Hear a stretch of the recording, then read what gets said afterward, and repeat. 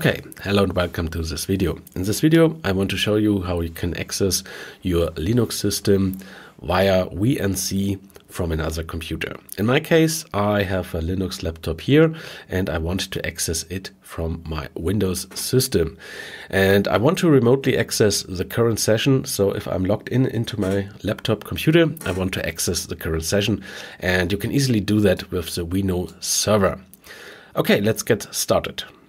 Okay, first of all, everything I describe here in this video is available in the blog post, and we will use the blog post to go through the necessary steps. Okay, I have already opened a terminal here, and for the installation we only need this command here, sudo apt install vino.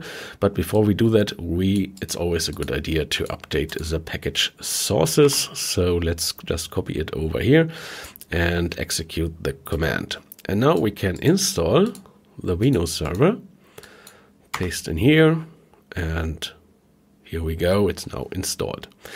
And we have several configuration options we can set using the g-settings command here. For example, we can define a password for our connection. So when we connect to the computer, we have to enter a password. In order to do that, we just copy over this command here, copy, paste it here, and we change the password here, of course, to whatever you want.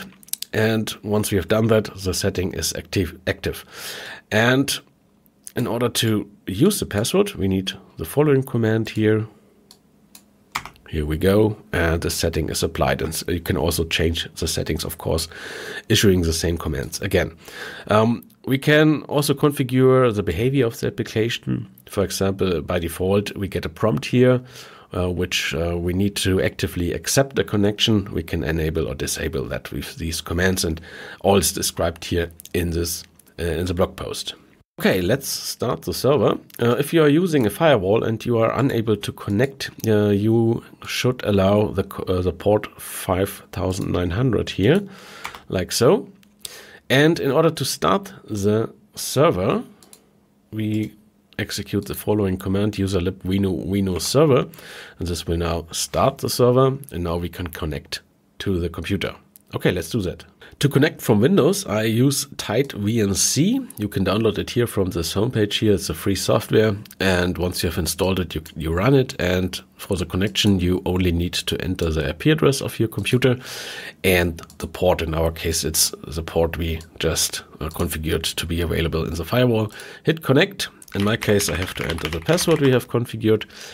And now we are connected. We still have a black screen here. That's because I need to actively accept the connection on the other computer.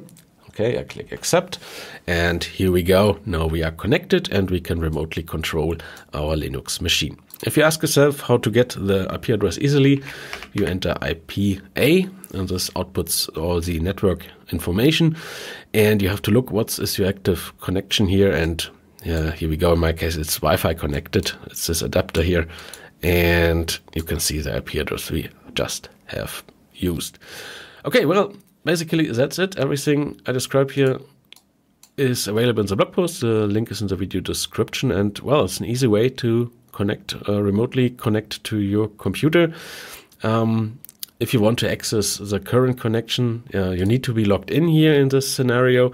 So I have to log in on my laptop here, then I can start the Vino server, and then I can connect to the computer. Okay, that's it.